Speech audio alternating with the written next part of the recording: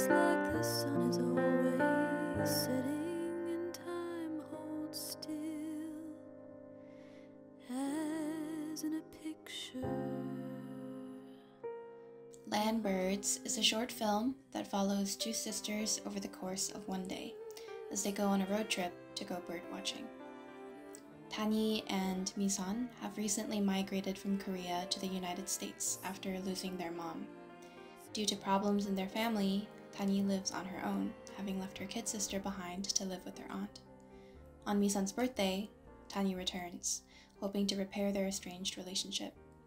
But Misan has other plans in mind, and the two sisters are forced to confront their differing dreams for their future, as jets rumble in the distance of their military town. This summer of 2023 marks 70 years since the Korean Armistice Agreement, which split Korea into two artificial regions at the 38th parallel. The dividing line, chosen by the United States without any consultation, separated millions of Korean families, never to be reunited, and became the basis for the illegal occupation of Korean land by the United States military, which continues today. And for what reason is the American serviceman and the United Nations forces still in Korea? For one continuing essential purpose: to help peace survive. A fact that many Americans don't know is that the Korean War never ended. 70 years after what was supposed to be a temporary ceasefire, the division continues. The U.S. remains in Korea, having determined in 1945 that a civil war in Korea would be in the U.S. interest, and that a divided Korea, stripping Korean people of their own sovereignty, continues to be in the U.S. interest today. Today, the largest overseas U.S. military base is in Pyeongtaek, South Korea. There are around 30,000 U.S. troops on more than 70 bases, occupying stolen land from Korean villagers, razing historic and spiritual landmarks, contaminating the areas with water and lead poisoning, all while charging the brunt of the costs of building bases and cleaning up the contamination to the Korean government and people. Separation and estrangement is a through line in my own family history. Through this project, I wanted to trace this history, to ask, how did we get here? And where do we go from here? As a disciplinary framework for my project, I draw on political philosophy and critical theory. In Neocolonialism, the last stage of imperialism, Kwame Nkrumah lays out the defining characteristics of a neocolony, explaining how foreign aid, whether through financial capital or military presence, is used to exploit rather than to advance the interests of the local people, increasing the gap between the rich and the poor. Through militarism, the U.S. ensures not only a raw physical power over its neocolonies through military violence, but attains cultural power, convincing the people in its neocolonies that the U.S. is a superior place to live, where one might find redemption from the poverty of the homeland.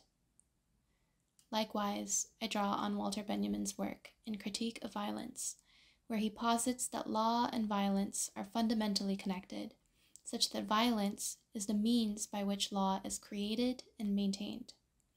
Say, the institution of borders after a war, much like how two white men in the United States chose to divide Korea, are an example of how law is fundamentally created through and preserved by violence. U.S. military violence, then, seeks constantly to create and preserve law in places where it should not have jurisdiction.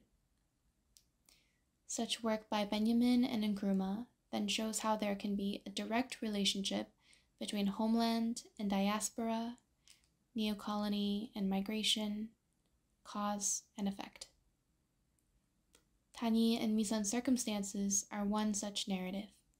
Their story is derived not only from theory, but from the lived experiences of my own family, friends, and community members.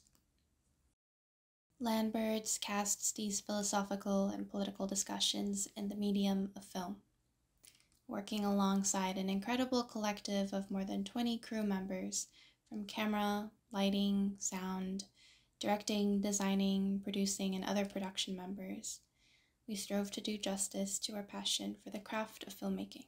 From pre-production to principal photography, our crew members meticulously prepared within each department. We ran rehearsals, drew up design plots, conducted gear checks, and woke up before the crack of dawn to time out twilight and sunrise sequences.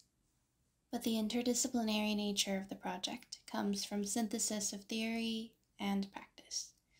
As I interrogated how to best integrate our philosophical, political, and personal concerns into a narrative short film, I was inspired greatly by What Is to Be Done by Jean-Luc Godard, in which the famed filmmaker puts forth a series of dialectical propositions, beginning with 1, we must make political films, and 2, we must make films politically. In the following list, in What Is to Be Done, he explains what the difference is between these two statements. To carry out 1 is to make descriptions of situations. To carry out 2 is to make concrete analysis of a concrete situation. To carry out 1 is to give a complete view of events in the name of truth in itself. To carry out 2 is not to fabricate over-complete images of the world in the name of relative truth. To carry out 2 is to dare to know where one is and where one has come from, to know one's place in the process of production in order then to change it. What does it mean to say something further than the failure of the American dream? How might we dig deeper into its contradictions, which are rooted not only here in the US, but in the countries it occupies abroad, where the dream first becomes implanted in our minds as such?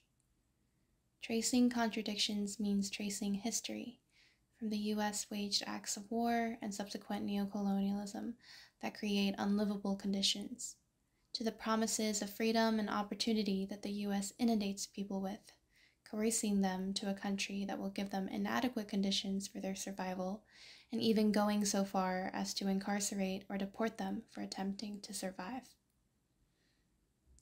To make a film politically is, as Godard says, to study the contradiction and speak to it forcefully. Land Birds, as a politically made interdisciplinary project, is an offering to my community as explication, agitation, and ultimately, imagination. Theory and practice allow us to engage in imagination, better ways for the world to be. Worlds that remain in Misan's imagination, where her older sister is more resourced, where they can live together, be happier, safer, where communities are stronger for flying together.